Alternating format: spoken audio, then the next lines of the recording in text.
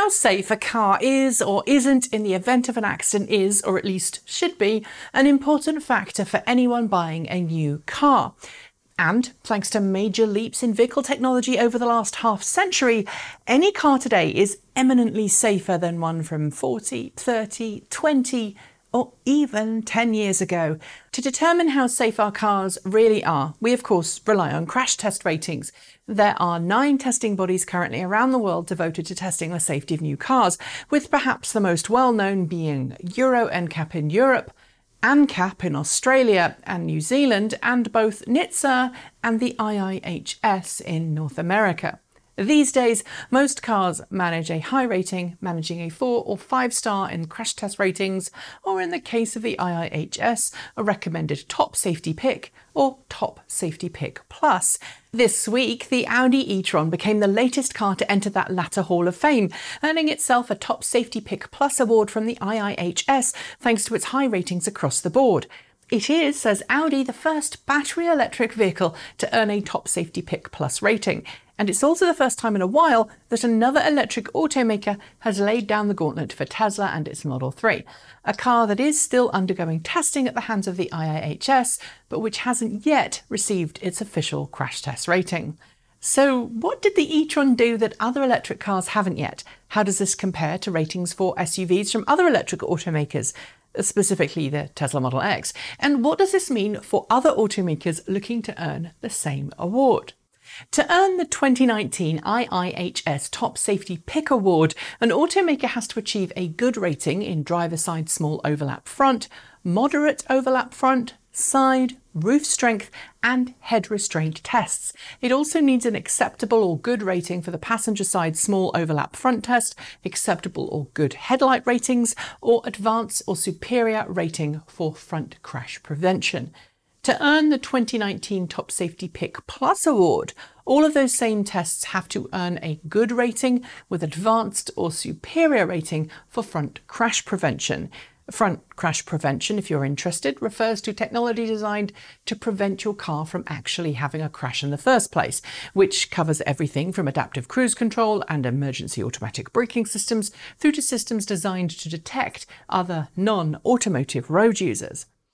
As to what Audi did differently to other car companies, well, that is a little harder to note, since not all electric cars on sale today have received IIHS safety ratings. If that all sounds a bit bizarre, then let me explain. While most car buyers today do use the IIHS safety ratings alongside the NHTSA's crash test rating, and the IIHS actually predates NHTSA's crash tests, not every car from every automaker gets tested every year.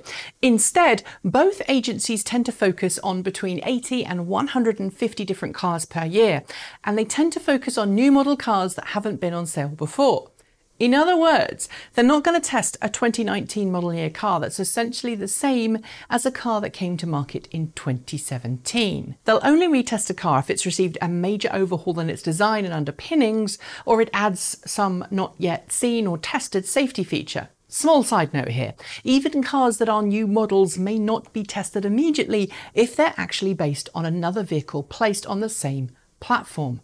The more you know. Before we get into the weeds though, there are some things about the e-tron that did help it earn that impressive score. First is the honeycomb lattice inside the car's battery pack that helps protect individual battery cells by dissipating any crash impact energy around the cells rather than through them. Then there's the car's Matrix LED headlights, which give it an edge on many other cars on sale today. Matrix LED lights have been a strong point for Audi now for some time. And while you might think that LED headlights are always going to fare better than non-LED ones, then think again. Excessive glare is a thing, and the IIHS will mark a car down if its headlights exhibit that problem, LED or not. Advanced emergency braking also helped with the e-tron's ratings, with a front-mounted camera forming an integral part of Audi's so-called Presense front system. It was that system which the IIHS said completely prevented a collision in a 25 miles per hour crash avoidance test, and the same system that slowed the car to 1 mile per hour before impact in a 12 miles per hour crash test. Of course, there are other features in the e-tron that help it, just like other EVs too, when it comes to crash testing. The first and the most obvious one is all the space at the front of the car, which can be devoted to deformation of energy. Then there's the low centre of gravity, which is a real help in any stability or rollover tests. But let's get to the elephant in the room, the Tesla Model X, a car which was the first full-size SUV ever to earn a full 5-star rating from NHTSA in its crash tests.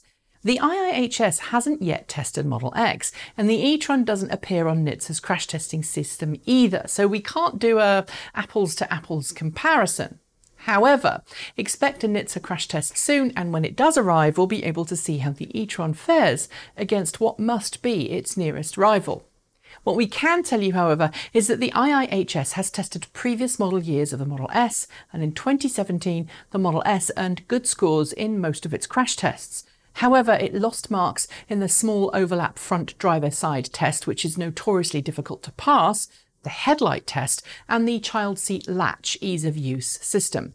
And as more and more automakers start to include features that were once premium options as standard fit items, especially things that are passive and active safety systems, we're going to see more and more cars earn ever higher ratings on their crash tests.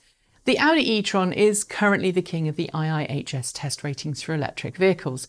It's going to be really interesting to see which automaker takes its crown.